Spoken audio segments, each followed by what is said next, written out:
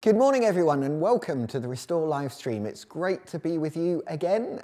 If you are a regular tuner in to the live stream, you'll know that at the moment we're working our way through the book of Exodus and we're looking at our whole theme of from sonship to freedom, which is the overarching theme of the book of Exodus. If you watched when I did the intro on the first week, one of the phrases that I used was, Exodus is not a story about a people who escape, but about a God who rescues. And so we're looking at the power of God to rescue from the book of Exodus. We're spending 8 weeks going through the book of Exodus, partly because the Bible is full of fantastic stories that help us understand the nature of God, the greatness of God, and the power of God. And Exodus is one of those stories. I'm passionate about the Bible, and I think I understand it's not always the easiest book for people to get into, but actually once you get used to it and you dig beneath the surface, it has real power to change our lives. So I'm passionate as we journey through the book of Exodus that actually as we go through each week that maybe we'll fall more and more in love with the Word of God. There's one house group and I'm on their WhatsApp chat and they decided that they were going to take a chapter of Exodus each day and they would read through it as a group and then they would discuss it on the WhatsApp group. It's a very busy WhatsApp group, and also someone on the group found a connection with the Bible Project. I don't know if you're aware of the Bible Project. They do some amazing work. They've got amazing videos that are free on their website, and they've also got in-depth teaching on the book of Exodus. And so most of the small group have been journeying through their in-depth teaching. They kind of have half-hour lectures that you can watch, or classroom conversations really about key bits in the book of Exodus, all free on the Bible Project website. You can find it if you want to. It also means that that particular house group are going really deep. They're doing deep dives into the book of Exodus. So whenever I speak now in the book of Exodus, I'm really feeling the pressure because I know some people have done their homework. So I kind of feel like we need to make sure that we give quality teaching, not that we don't ever on a Sunday morning, hey. But anyway, I'm waffling and talking about lots of other things when today I should be talking to you about the book of Exodus. And today, if you want a title for today really, I've called today The Road to Freedom. The Road to Freedom. And what we're going to look at today is we're going to cover quite a big chunk of Exodus. We're going to cover from Exodus chapter 6 through to Exodus chapter 11. But it's today's passages are all about the confrontation between Pharaoh and Moses, and then how that confrontation is worked out of 10 plagues that God uses to free Israel from their slavery in Egypt and to show Egypt who God really is. Again, if you watch the intro, you'll know that the key passage in Exodus, really, to explain the whole book, is Exodus chapter 6. And in Exodus chapter 6, two verses, Exodus 6, verses 6 to 7 says, I am the Lord, and I will bring you out from under the yoke of the Egyptians. I will free you from being slaves to them, and I will redeem you with an outstretched arm and with mighty acts of judgment. I will take you as my people, and I will be your God. And then you will know I am the Lord your God who brought you out from under the yoke of the Egyptians. And in that passage, one of the reasons it's key is there's 4 I wills. God speaks and he says, I will bring you out, I will free you, I will redeem you, and I will take you as my people. And then he ends it with, then you will know I am the Lord your God who brought you out of the yoke of Egyptians. And from Exodus 7 through to chapter 11, the phrase, then you will know that I am the God. Then you will know that I am Yahweh. Then you will know who I really am. Then you will know the fullness of my power. That phrase occurs 7 times. And if you know anything about Hebrew, then numbers represent different things in the Hebrew language. And the number 7 represents completion. And so the use of the phrase 7 times, then you will know that I am God, it's like God is saying, through these plagues, you will see the fullness of who I am, and it will change you. It will form something new in you as my people. Because remember, God is creating a new people from the nation of Israel. And it's when we see the bigness of God, we understand who he is, but also who we are and who he's made us to be as well, because we're made in the image of God, so we're the reflection of God. So when we center ourselves on him, then we have the ability to grow up into the fullness of everything that God intended for us to be. So in this bit of Exodus, we get the story of the 10 plagues. And if you want a list of them, just for completeness, we get the water of the Nile turning to blood. We get frogs, a plague of frogs in chapter 8. We then get a plague of gnats. Then we get a plague of flies. Then we get a pestilence on the livestock. Then we get a plague of boils. We get the plague of hail. We get a plague of locusts. And then we get darkness that covers the land for 3 days.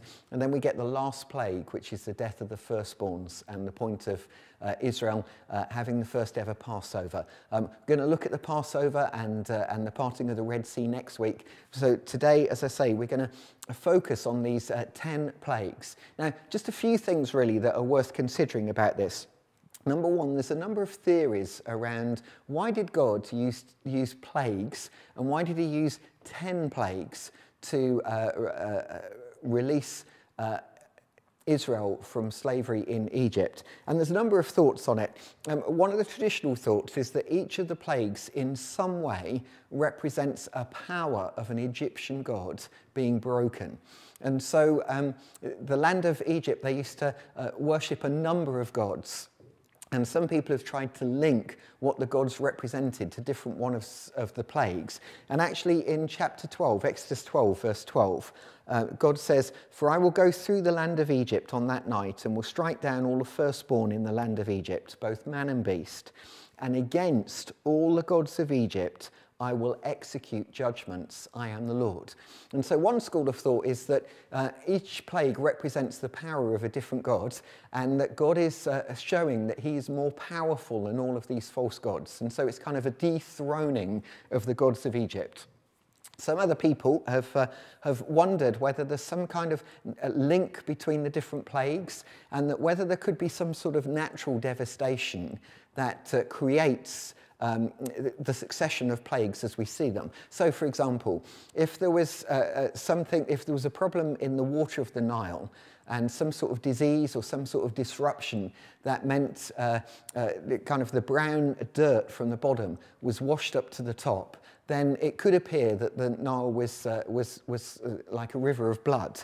And when that happened, you maybe would expect that the frogs would leave the Nile and come up on the dry land. And then when the frogs died, as their bodies start to decay and things, you're likely to get flies and pestilence and that kind of thing.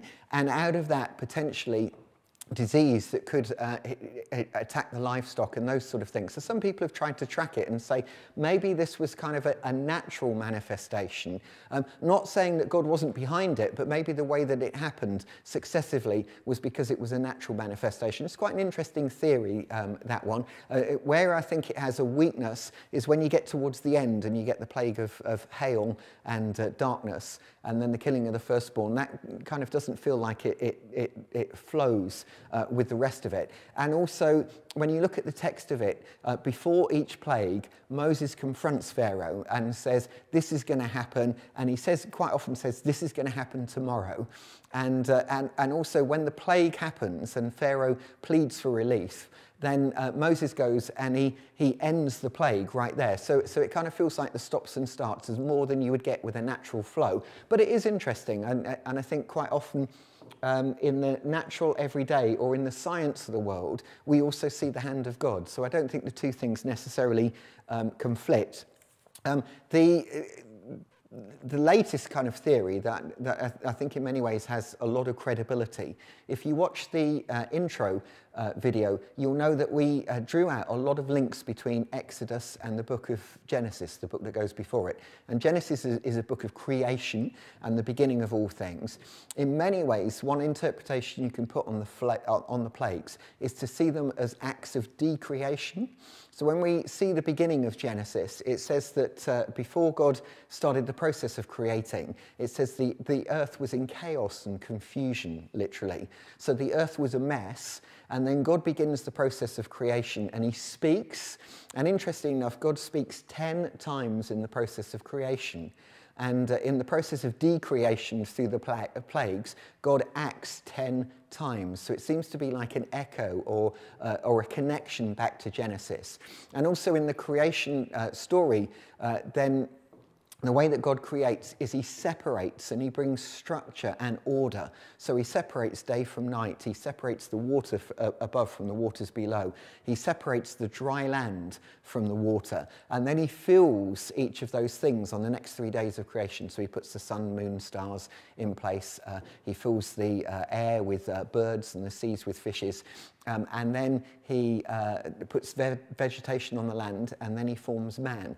And when you look through the plagues and their consequences, you find that there's an undoing of all of that. So we find livestock are killed.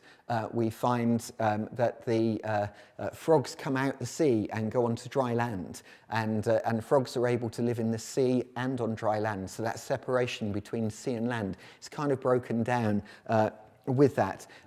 We find that we get darkness over the land, where God started with let there be light. The series of plagues ends with darkness. And so it's like there is a reverse. In Pharaoh's rebellion and hard-heartedness, in Pharaoh standing against God, the consequences of that is a destruction of his nation. And the reversing of the Genesis process is part of that destruction of the nation. Again, we see with at the beginning of the Genesis story, it says the Holy Spirit is hovering over the water. And the first act of decreation we get through the 10 plagues is the waters of the Nile shift. And the waters of the Nile turning to blood. It's interesting to remember that at the start of Exodus, we find Pharaoh drowning the Israelite kids in the Nile. And as the judgment then that God brings on the nation of Egypt, there's blood in the Nile, and ultimately it's going to be the children of the land of Egypt. It's going to be the firstborn that are going to be killed. And so like God is in many ways, Pharaoh is reaping what he's sown, and God is bringing this execution of judgment on Egypt. So in many ways what we see through the plagues is a destruction happening. And the reality is, if we don't live God's way in God's world, we can't expect God to bless us. And if the world was made and designed to operate in a certain way, which I believe it was, if we don't cooperate with that, we will get chaos and confusion. It's a bit like me. If I buy a new piece of furniture from somewhere like IKEA or something like that, you get your instruction manual and you try and follow it to put the piece of furniture together. And hopefully, if the manual is good and your ability is good, you can end up with a complete bit of furniture at the end of it. But if you don't follow the manual, if you make it up, trying to do it your own way, quite often you end up with several bits out of place and the whole thing doesn't hold together the way it was meant to. And I think the same is true of life, that if we don't piece life together according to the manufacturer's instructions, we will end up with something that's less than we would have had otherwise. Equally, if we intentionally go against or ignore or rebel against the manufacturer's instructions, we will definitely end up in a mess. And it feels like in the midst of this, and remember, Pharaoh and Egypt had been oppressing God's people. They'd been ruthlessly brutal in oppressing them and killing their kids. They'd been putting them under forced labor. And in the end, God says, enough is enough. And I'm going to show you the consequences of your actions. I'm going to show you the chaos that this is creating. And I'm going to bring back on you everything you've been trying to put on the Israelites. And it feels like it's the journey that God had to take them through to get Pharaoh ultimately to a place that he would finally say, okay, I'm going to now let these people go.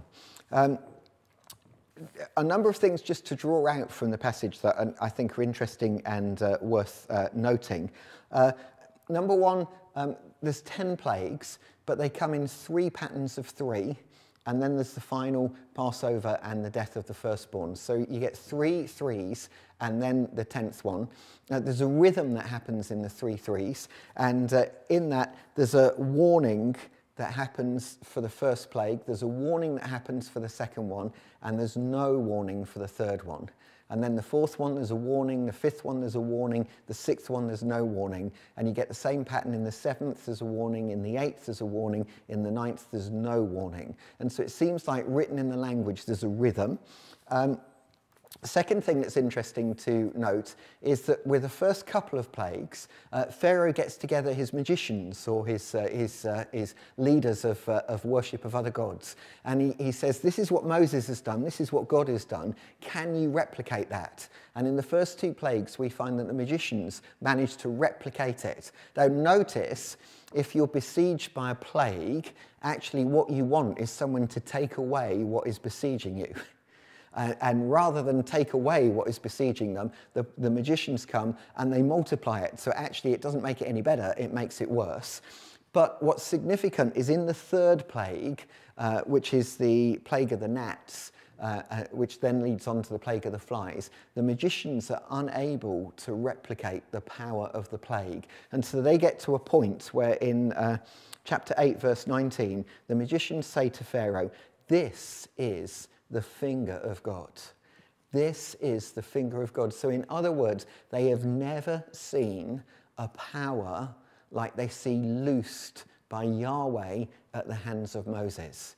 It's a bit like when people looked at Jesus in the New Testament and they said, we've never seen anyone like this in the history of Israel. And again, God is showing the fullness of who he is. And any other God, any other power that is worshipped has no power compared to the power of God. Yes, there is a power in other demonic forces. Yes, there can be power in other things. The magicians did have some real power, but it was nothing compared to the power of the living God. And remember, 10 plagues, they could only replicate 2 of them.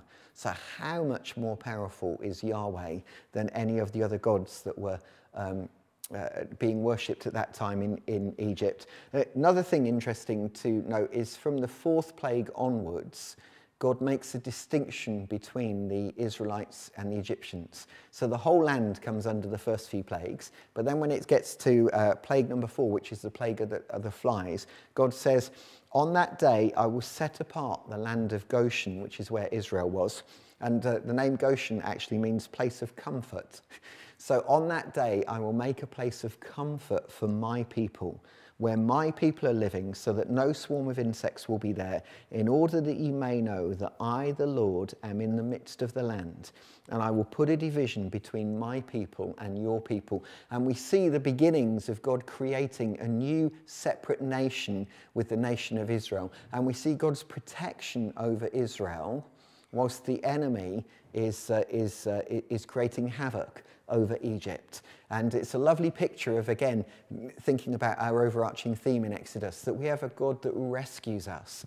And God is now putting his arms around Israel and protecting them from what is assaulting the land. One of the things we can be confident in, many promises through the Bible on it, is that in times of hardship, God will stand alongside us and God will carry us through it. That's why Psalm 23 is such a famous psalm and such a favourite psalm of so many people. The Lord is my shepherd, I shall not want. And there's a promise, even when I journey through the valley of the shadow of death, you will be there, your rod and your staff, they will comfort me. And just that sense that God is a God of comfort and he's willing to comfort us through it. Another interesting thing is we get in the confrontation between Moses and Pharaoh, after a little while, and it is incredible how Pharaoh is so stubborn and so proud and so long refuses to give way. After a little while, he starts to offer Moses compromises. So Moses says to Pharaoh, can you let my people go? Because they need to go 3 days into the wilderness and worship God. And Pharaoh, to begin with, says absolutely no. And then he ends up saying, well, you can worship your God, but you can't leave the land. And then he says, you can worship your God, but you can't go very far. And then he says, you will worship your God, but you can't take your wives and your children. And then he says, you can worship your God and go, but you can't take your livestock. In other words, he's trying to force them to leave something behind as a guarantee that they will come back. And what Moses does is he withstands that pressure from Pharaoh and refuses to compromise. And I was just struck when I was reading through it, and question I started to ask myself is, when God speaks, am I sometimes tempted to compromise because it feels like it will make life simpler? And Moses knew that there was a whole new work that God wanted to do. There was a whole new people he wanted to create. And if that was going to be created on the right foundation, he needed to have a commitment, a ruthless commitment to obey God wholeheartedly, not just to be half-hearted, but wholeheartedly, which meant that he needed to push through and resist any compromise. And just throw it out as a question for you this morning. Is there an area of your life, and actually if you invited the gaze of God into it, would he be happy with how you're living? And is there an area in your life when you know really what you ought to do, and yet the temptation to compromise, to go part the way in your obedience has been something that you've given place to?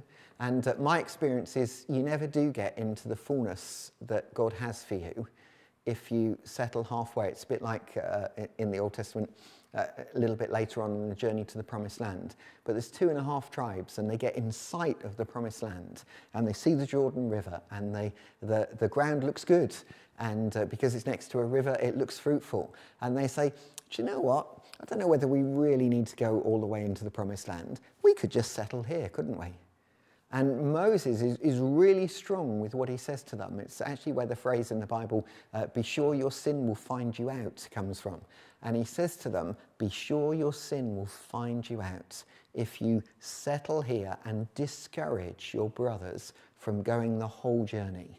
In the end, they do decide to settle there, but they say to Moses, we will cross over to the Promised Land with everyone. We will fight until the whole of the Promised Land is taken, and then we'll come back, because we do not want to sow compromise into the hearts of God's people.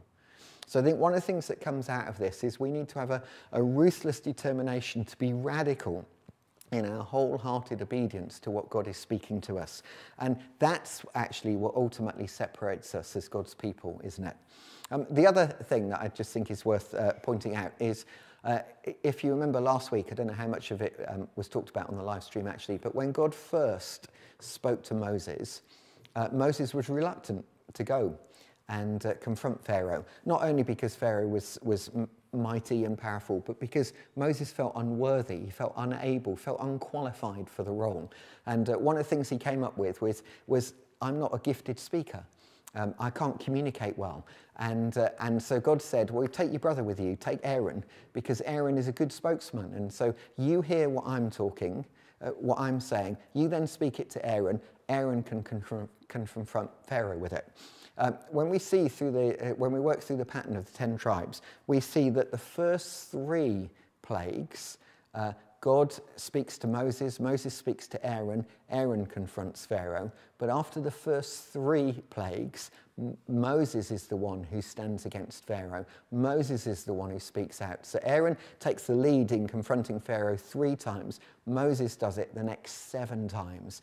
And as Moses stands, as Moses begins the journey of stepping into who God has called him to be, Moses increasingly gets released into the man that he was destined to be. And I think there's a wonderful lesson in that as well. As we take the first step on our journey, even if God's spoken to us something, and we feel fearful and we feel timid and we feel afraid, if we take one step, God will meet with us. If we take another step, God will meet with us. If we take another step, God will meet with us. And eventually we'll come to a point of breakthrough when we will become everything that God has wanted us to become, and we will break through beyond some of the insecurities and the things that might hold us back. And we see that in this story.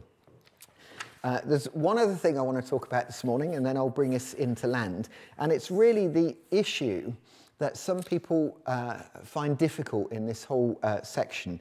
And it has to do with the state of Pharaoh's heart. Because in chapter 3, verse 19, when God is speaking to Moses and kind of setting up the intro to this confrontation with Pharaoh and the battle that will have to happen to get Israel into freedom, God says this about Pharaoh. He says, "But I know the king of Egypt will not permit you to go except under compulsion, And then in chapter 7, verse 3, he says, I will harden Pharaoh's heart, that I may multiply my signs and my wonders in the land of Egypt. And a number of times through this passage, it talks about Pharaoh's heart being hardened. And a number of the later references to it seem to talk about God hardening Pharaoh's heart. And it opens up that whole question of how much free choice do I have? How much free will do I have? And how much does God orchestrate or force things? And actually, we see in this passage the whole destruction of a nation. And did God force that? And was that fair? And sometimes in life, when things happen to us, we ask that question, don't we? Sometimes we say, this isn't fair. Sometimes we say it to other people. Sometimes we say it to God, this isn't fair. And sometimes we ask the question, why do bad things happen to good people? And is that okay? And can we trust the character of God? Or sometimes, as some of the bad things that happen, is that God forcing us to go through that pain? And it is a big question. Theologians have debated it for years and years and years. When we work through this passage, though, I think we can unpack it in a way that helps us see that God is good and that God never overrides our free will. Because when we work through this passage, we find a number of times, as I say, it talks about the hardening of God's heart. But actually, when you look through the first 5 plagues, every time when it talks about Pharaoh's heart growing hard, every time it's either Pharaoh who's hardening his heart, or it says his heart grew hard. And none of the first 5 plagues does it anywhere say God hardened Pharaoh's heart. So it seems like Pharaoh is making a resolve, is making a commitment, is making a choice not to yield to God. And then he gets the consequences of his actions. And anybody who's parented will know one of the ways that you have to parent sometimes is to let your kids take the consequences of their actions, because that's the way they learn. And so Pharaoh is setting himself up in rebellion, in opposition to God. And then with each of the plagues, he's reaping the consequences of his choices. Now, from the 6th plague onwards, there's a number of references that say God hardened Pharaoh's heart. But actually in Hebrew, the word that is used for hardened heart, whenever we talk about hardening hearts, and for me certainly, I think about like a covering, like a casing, like a toughness being put on my heart. Actually in Hebrew, they used to talk less about that. And when they talked about a hardened heart, they would mean like a strong heart. They would mean a courageous heart. They would mean a heart that has the strength to push through. And so the second 5 plagues, when it talks about God hardens Pharaoh's heart, actually it probably is more the sense of God gave Pharaoh the strength in his heart to follow through with his actions. So it's not like God forced Pharaoh not to repent. And actually, at numerous points in it, he half does repent and offers a compromise. But it's not like God is forcing Pharaoh and saying, you can't turn back now, you can't turn back now, you can't turn back now. But God is saying to Pharaoh, okay, if you're still choosing to be against me, I'm going to give you the strength to really stand against me. So God is just letting him, again, take the consequences of his actions. And there's no change in the state of Pharaoh's heart. God is just strengthening him to push all the way through. And the end of it is he destroys the whole nation. There's absolute devastation. And we'll see next week his army ends up being killed in the waters of the Red Sea. The whole nation loses its vegetation, loses its crops, loses its livestock. All the firstborns are killed. Total destruction of the nation, all because he stands against God's commands, God's instructions, God's leading. And the end result of that is always destruction and devastation. You might be watching this morning and maybe life isn't going the way you wanted it to. Maybe you've just randomly ended up tuning into this, or you're watching it on YouTube. Do you know, if life isn't working the way that you intended it to, the best question to ask is, am I aligning my life with God's best for me? Am I aligning my life with God's will for me? And if we're not, then we need to repent. And the word repent simply means we need to change our mind, or instruction to Pharaoh, maybe change our heart, We need to make a decision that we're going to do something different. We need to make a decision, and that turning point is coming to a point where we say, God, I've suddenly realised I've been making a mess of my life. I've been trying to do it my way instead of do it your way. I've been trying to live life how I thought was best instead of yielding, surrendering to you. God, will you forgive me? God, will you wash me? God, will you cleanse me? But God, will you help me turn my heart around? And I want to yield to you. And if Pharaoh had done that right at the very beginning, the end point for Egypt would have been massively different. But he had a stubborn heart. And if you are watching this and you've never surrendered your heart to God, I would suggest now is a really wise time to think about doing that.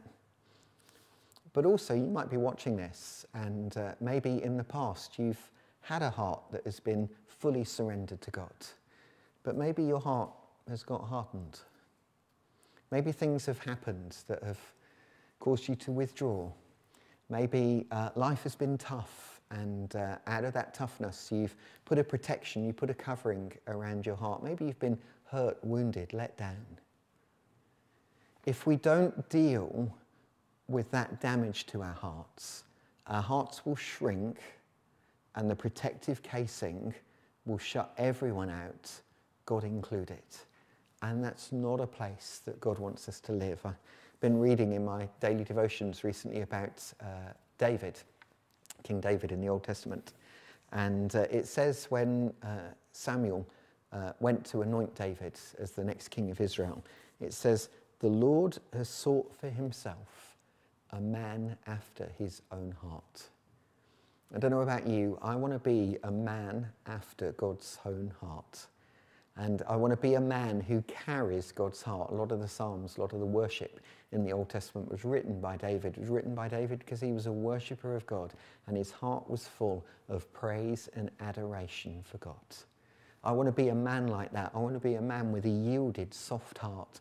I want to be a man whose heart is quick to obey God. I want to be a man whose heart is malleable, that God is able to form. I want to be able to feel the things that God feels. I want to be able to walk down the street and see people with the same compassion that Jesus had when he saw the crowds. I want to be able to see the individual in need who's crying out in a crowd, who wants me to stop for him. I want to have eyes to see what's going on around. I want to have a heart to feel what's going on around.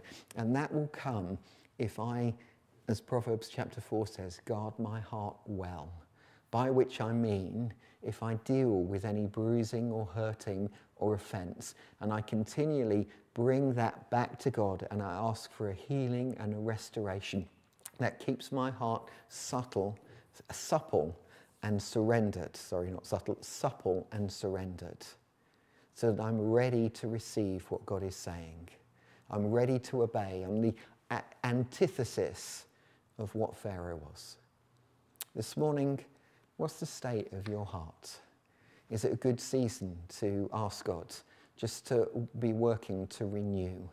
There's a promise in Ezekiel that God will take our hearts of stone and renew them for a heart of flesh. Wouldn't it be great if in this season the work of God's Spirit as we journey through the book of Exodus restores our heart and takes away the hardness, the heart of stone, the bits of stone, and brings again a wonderful heart of flesh, fully surrendered, beating in alignment to the heartbeat of heaven, because that's what God wants for us all. I'm going to pray and then we'll end our time together this morning.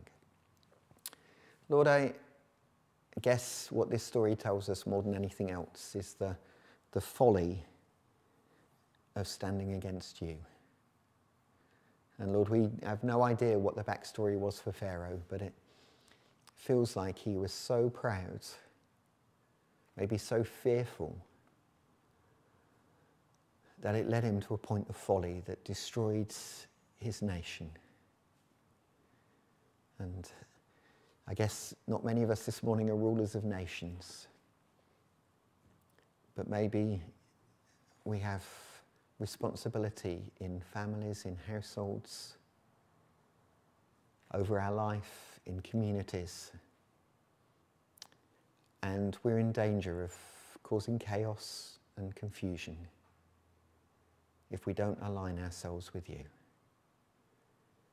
And Lord, I pray, Lord, this morning, any way that we are out of line with you, we want to say sorry, we want to surrender, we want to repent, and we want to yield to you.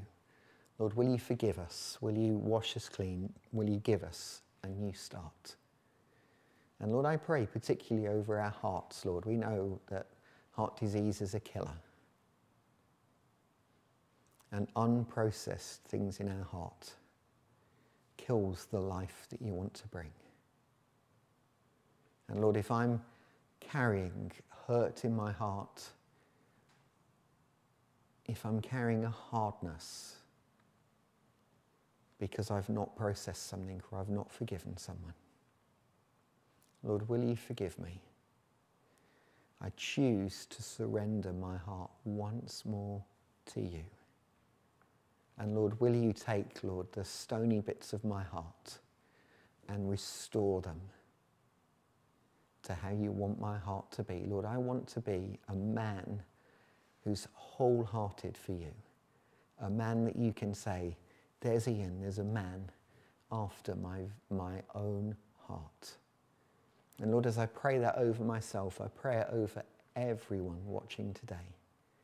And I pray, Lord, as we go away into the rest of our days, Lord, may we be sensitive to you, and may we feel what you feel. May we see what you see. May we be truly willing to be the hands and the feet of Jesus into our families, into our communities, because we've aligned ourselves with the heartbeat of heaven. And I pray the power of your Spirit to fill us and to lead us and to enable us to walk in your pathway and lead other people to the goodness of God. In your name, amen. Thank you for joining with us today. I hope you've enjoyed it and found it helpful and informative, and we'll look forward to seeing you again next week. God bless you.